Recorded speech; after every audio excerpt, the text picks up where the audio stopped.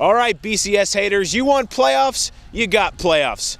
All right, so it's Division III, but let me tell you, there is no better place to take in a D3 playoff game than in Alliance, Ohio, home to the Mount Union Purple Raiders, 9-time national champs.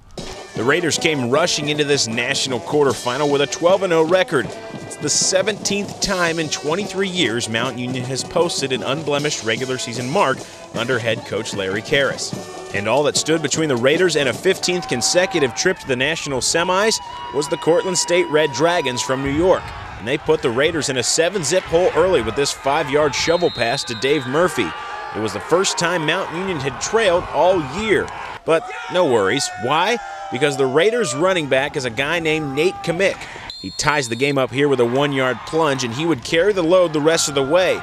With the Raiders leading 20-14 early in the third, he began piling on the yards. He makes it a 2-score game with this 2-yarder, and early in the fourth, he adds his 4th touchdown of the game, making it 34-14. The Raider D and the weather hounded the Dragons' offense in the second half.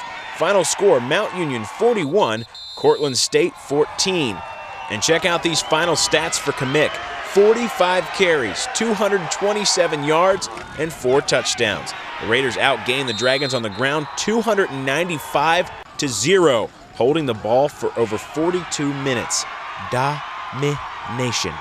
We felt like we were playing a tough opponent today. Cortland State's from the New Jersey Athletic Conference, and that's a conference that's had success in the playoffs over the years. They were a physical, tough group, and the weather was kind of difficult. We had to battle that. So I think we played an excellent game today.